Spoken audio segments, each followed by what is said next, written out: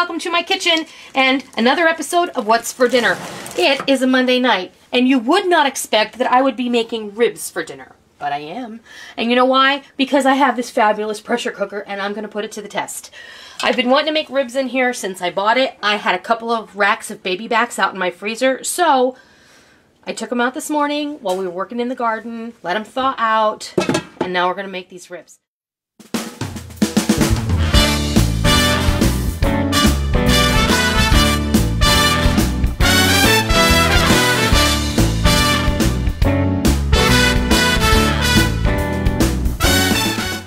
So what I have here is two completely thawed slabs of baby backs. They are pork ribs, and they were about 3.5 pounds each. So I have about 7 pounds of ribs. This is going to feed my family dinner. Okay, so all we're going to do is we're going to take the ribs and we're going to kind of stand them up. Yeah. Right. See how you do that? You like that. This is how I saw them. They instructed you to do it. So, whoops. Okay.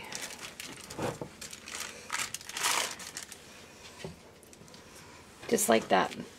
You can see I could fit a healthy amount more ribs in that vessel. Okay, what I'm going to do for our liquid is I have a couple of these jugs of apple cider that we bought right after Christmas because they were clearing them out.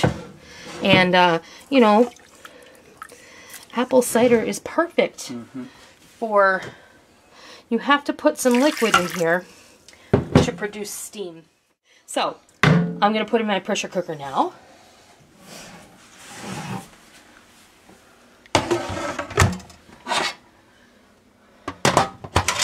Pop the top on. Make sure that it's on seal. That was too easy. It was. It's very easy. I love this thing.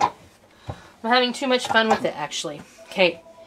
Meat, 12 minutes. I think I'm actually going to make it 15.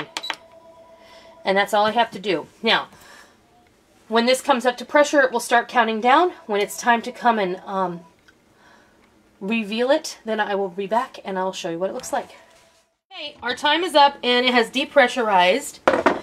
And these are ready to go in the oven. They are fork tender. And it smells really amazing in here. Okay, now what I am going to do is brush these with some of my sauce. You want them cool first? No, we're just going to brush them, and I have the oven preheated to 400 degrees.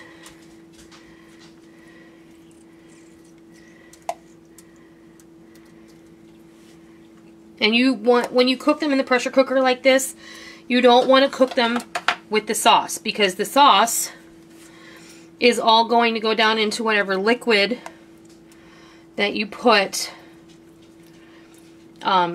in there with it, and it's just going to be all watery and gross, and you don't want to do that. So they're ready to put in the oven, and what I didn't tell you before is my baking sheet is lined with aluminum foil, and I have the ribs up on a baking rack just to facilitate the crusting process, make it a little easier.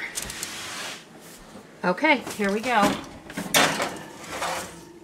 In they go. We're going to leave them in there about 15 minutes, and I'll be back when it's time to take them out. These are ready to come out of the oven.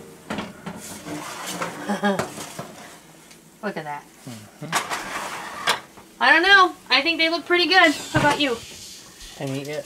Let me get these off of the pan, and we'll meet you back over at the counter, and we'll cut into one, and we will force Rick to try one for you. I have to. Okay.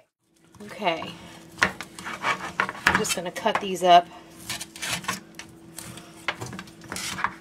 Oh, they're like butter. Just like butter.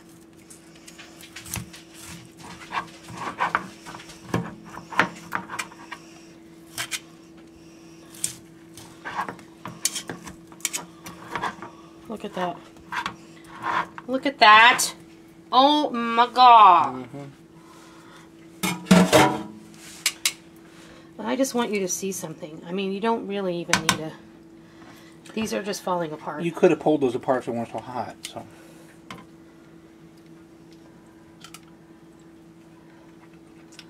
Wow. Mm-hmm.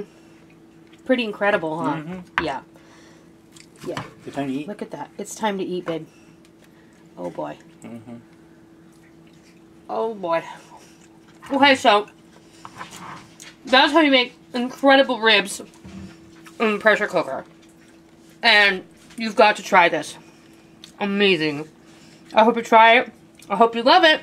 We're going to go eat. Till next time, we'll see ya.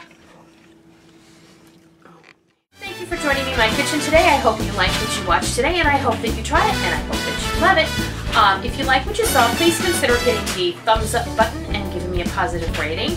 And also, make sure that you hit the subscribe button if you're already not a subscriber so that you don't miss out on any of the fun we have here in our kitchen every single day. I hope that you enjoyed it. I'm really glad that you're here. Thank you for stopping by. Don't forget to come by tomorrow.